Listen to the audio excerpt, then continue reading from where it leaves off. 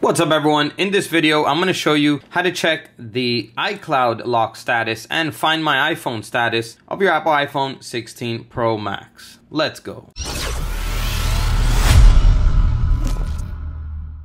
Welcome back to the video. My name's Sergio. In this channel, I make life-saving tech videos. So if you're new here, feel free to subscribe and hit the bell while you're down there. All right, let's jump right into it. So you may want to use this service. Maybe you're buying a phone and you want to make sure that the iCloud is removed or the Find My iPhone status is removed. Or maybe you want to sell your phone and you want to make sure you already removed it before you sell it. So I'm going to show you how to check it. It's super easy. We're going to have to go to this website right here. It's going to be linked down below in the description.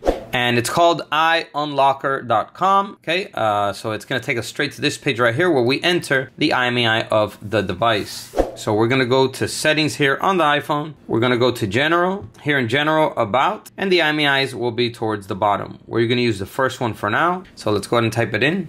All right, once it's fully typed in, go ahead and hit check. And after a few seconds, it will give you the results here. So as you can see, here's my iPhone. It's a 16 Pro Max Desert Titanium. Here's the IMEI, and here is the results. It says iCloud lock on, so it does have an iCloud lock, and the iCloud status is clean.